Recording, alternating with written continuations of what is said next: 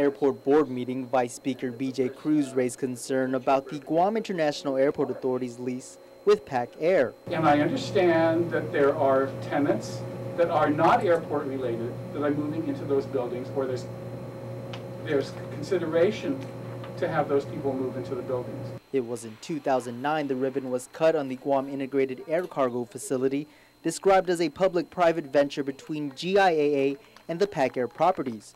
The new facility developed by Pacair was a $23 million investment in a state-of-the-art integrated air cargo facility. As part of its lease, payment would be deferred for Pacair for 5 years, and the company is able to sublease its space. Aside from the issue of deferred payments and concerns raised about Pacair charging rent to Guam Customs, a GovGuam agency, Vice Speaker B.J. Cruz and GIAA Board Chairman Mike Israel are concerned Pacair is overstepping its authority in subleasing space to an entity that's not airport related. He feels that it's unfair that the airport, and through our tenant or directly, is competing with the private sector. This actually is also my position that I've held when I first came into the airport. About a year ago, it was being proposed that a portion of the land over by the police station be set aside, and the airport hire a developer or a contractor to build a large commercial complex to rent to the GSA, the federal GSA, which is General Services Administration, for use as ICE, and eventually the FBI and a few other enforcement agencies were thrown in.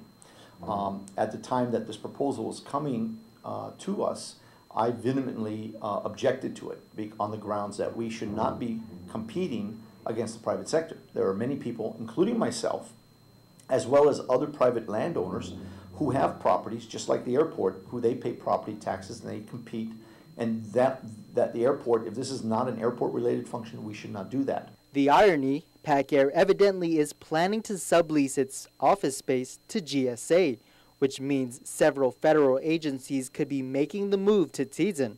And if Israel's statement about the GSA hold true, this would mean agencies like ICE, currently renting out of Serena Plaza and which is managed through his private real estate company Tenoto Partners, could possibly be moving out as well. Some in the airport feel that Pacair might have a provision in their lease agreement that allows them to sublease it to the GSA without our permission or consent. I've reviewed the lease agreement. I think it's pretty clear. It's airport-related uses only, and that if they want to amend the lease, they need to come back to the board and get approval. That has not been done. In fact, no proposal has actually been submitted. We at the board had not heard anything about it, nor had our new general manager, who just came on board a couple months ago. He had not heard anything about Pacair either.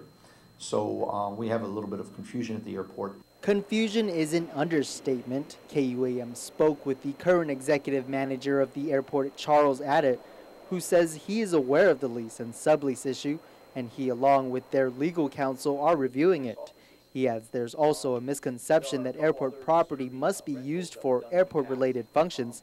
Case in point, many of you may have noticed this structure going up along Airport Road.